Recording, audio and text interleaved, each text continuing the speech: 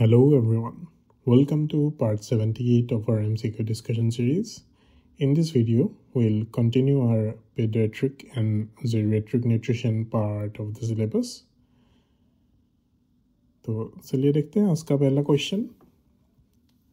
Which macronutrient is critical for preventing neural tube defect in newborns? Option A, vitamin C. Option B, calcium. Option C, folate. Option D magnesium. इसका correct option होगा option C folate. Folic acid और folate की वजह से neural tube defect जैसे आपका spina bifida एनेंसेफली जैसा condition देखा जाता है. फोलेट जो होता है ये अर्ली प्रेगनेंसी के ड्यूरिंग बहुत ही ज़रूरी होता है. फोलिक एसिड का सप्लीमेंट हम जनरली प्रेगनेंसी का फर्स्ट टाइमेस्टर या उससे भी पहले स्टार्ट कर देते हैं. फोलिक एसिड का सोर्स हमने पहले भी डिस्कस किया था, जैसे कि आपका green leafy vegetables, fortified serials, prenatal supplements, जैसे फोलिक एसिड का टेबलेट आता है, ये सब हम यूज़ कर सकते हैं. तो चलिए देखते हैं next question. Which of the following is a common nutritional challenge in elderly adults? Option A, increase protein requirement. Option B, increase energy expenditure. Option C, reduce appetite and inadequate nutrient intake. Option D, increase hydration needs. इसका correct option होगा option C, reduce appetite and inadequate nutrient intake. ये सब जो होता है आपका, जैसे कि आपका reduce appetite, inadequate nutrient intake etcetera, हम एज रिलेटेड फैक्टर्स बोलते हैं. इसके अलावा जैसे आपका loss of test, dental issues, depression, then आपका मेटाबॉलिक रेट का स्लो हो जाना, ये सब पोर डाइटरी इंटेक और मालन्यूट्रिशन को कंट्रीब्यूट करता है. Nutrient dense foods and small frequent meals, ये जो इशू है इसको मैनेज करने में काम आता है. तो हम जनरली एल्डरली पेशेंट को स्मॉल फ्रीक्वेंट मील और न्यूट्रिएंट डेंस फूड्स प्रोवाइड करते हैं. तो चलिए देखते हैं next question. What is the most common cause of dehydration in older adults? Option A, excessive physical activity. Option B, increase metabolic rate. Option C, reduce thrust sensation and fluid intake. Option D, high salt consumption. इसका correct option होगा option C, reduce thrust sensation and fluid intake. Elderly individual का जो thrust mechanism है वो diminish हो जाता है, which may lead to low fluid intake and dehydration. इसके वजह से urinary tract infection, kidney stone, confusion या चक्कर आना एक्सेट्रा हो सकता है. इसका प्रिवेंशन के लिए हम लोग रेगुलर वाटर इंटेक को सजेस्ट करते हैं. तो चलिए देखते हैं next question. Which metabolic adaptations occurs in exclusively breastfed infants to optimize energy utilization? Options दिए गए हैं. Option A, increase hepatic gluconeogenesis. Option B, reduce ketone body production. Option C, higher reliance on long-chain fatty acids for energy. Option D, increase urea cycle activity.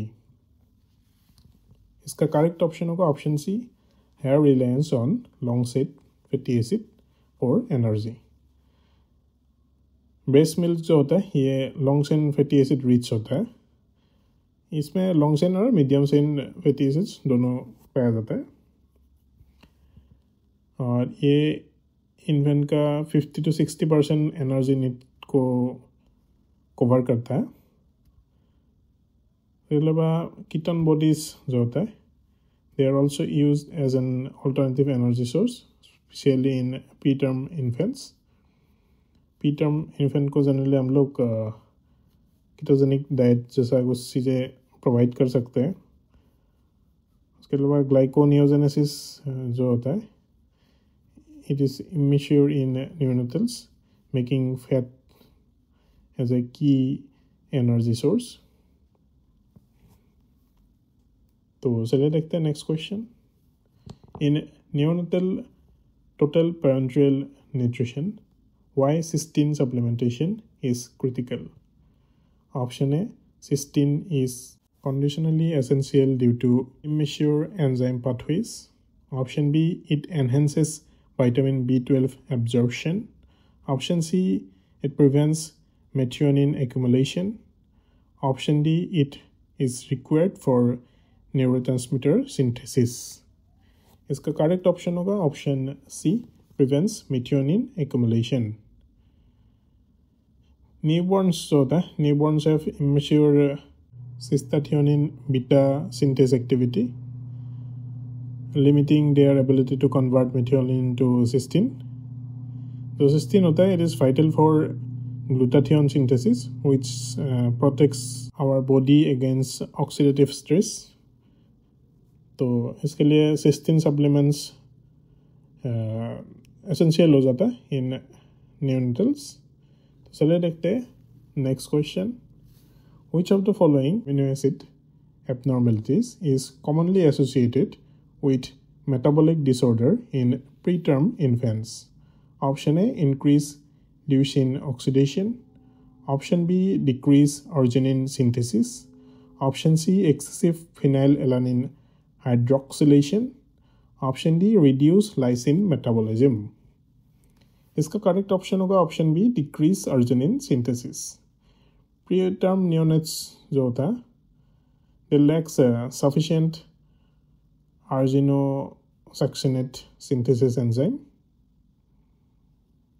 leading to reduced arginine synthesis. This can contribute to neonatal hyperammonemia and narcotizing enterocolitis. तो decrease arginine synthesis pre term neonates में detrimental effect show कर सकता है. तो चलिए देखते हैं next question. In paediatric critical care, which of the following is a metabolic hallmark of refeeding syndrome? Option A, hyperkalemia. Option B, hyperglycemia. Option C, hypophosphatemia. Option D, hypocalcemia. इसका correct option होगा option C, हाइपोफॉस्फेटेमिया. रीफीडिंग syndrome के बारे में भी हमने पहले भी देखा था. रीफीडिंग सिंड्रोम जो होता है, it occurs when carbohydrates are introduced after a long period of malnutrition, which triggers insulin secretion. ये जो रीफीडिंग सिंड्रोम है, this may lead to intercellular phosphate shifts and cause hypophosphatemia, then cardiac or respiratory failure, or hemolysis and neurological complications as well. तो चलिए देखते हैं next question. In case of severe protein energy malnutrition, why sodium restriction is recommended during early refeeding? Option A, to prevent osmotic diarrhea. Option B, to reduce the risk of refeeding syndrome related edema. Option C, to enhance intestinal iron absorption. Option D, to improve gut microbiota recovery.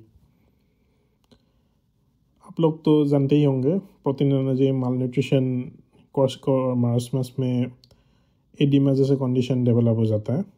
इसका image भी मैंने आपको दिखाया था in previous sessions. तो इसका option होगा, correct option होगा option B, to reduce the risk of रीफीडिंग syndrome related oedema. In malnourished children, renin-angiotensin system is overactivated, making them prone to sodium retention.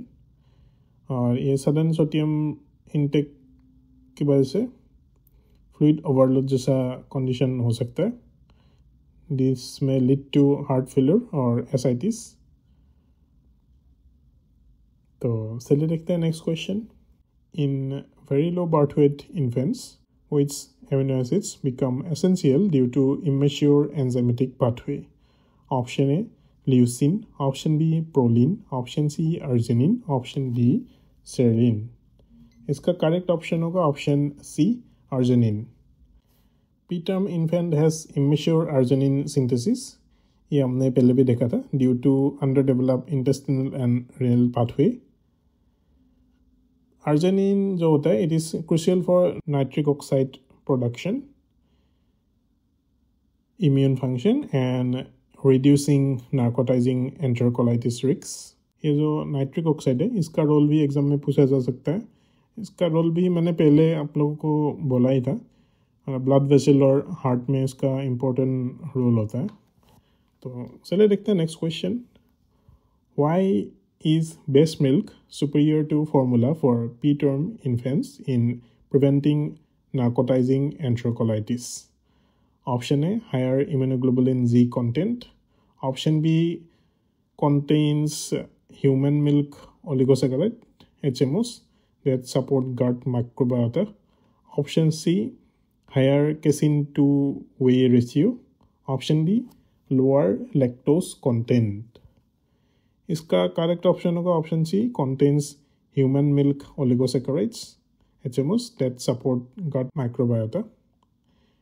ये जो HMOs होता है, ये प्रोबायोटिक जैसा काम करता है, जो बेनिफिशियल गट बैक्टीरिया को प्रमोट करते हैं, जैसे बिफिडोबैक्टर एक्सेट्रा, और इसके वजह से गट इन्फ्लेमेशन कम हो जाता है और नार्कोटिक एंटेरोकोलाइटिस जैसा इश्यूज प्रिवेंट हो सकता है। बाकी जो formula fade P term infant होता है, they have higher risk of necrotising enterocolitis, क्योंकि ये सब फॉर्मूला में वो जो ओलिगोसैकेराइड्स जैसा प्रोबायोटिक कुछ रहता नहीं है और गट बैक्टीरिया अच्छे से डेवलप नहीं हो पाता है। इसके वजह से इन फ्यूचर इन्फेंट्स को गट इश्यूज आ सकता है और नेक्रोटाइजिंग एंटेरोकोलाइटिस जैसा इश्यू भी आ सकता है। तो आज का डिस्कशन में इतना ही क्वेश्चंस था। आज एम्स का भी एग्ज़ाम डेट रिलीज हो गया था, 28 फरवरी को डायटिशियन वाला एग्ज़ाम कंडक्ट होगा आई थिंक। तो उससे पहले ही हम लोग ये जो सीरीज़ है उसको कंक्लूड करने की कोशिश करेंगे। इसका और 5-6 लेक्चर्स ही बाकी है, तो आप लोग देखते रहिएगा और पुराना वीडियोस भी रिवाइज करते रहिएगा। और ये बुक भी आप लोग ले सकते हैं, इसमें थ्योरी पार्ट भी है।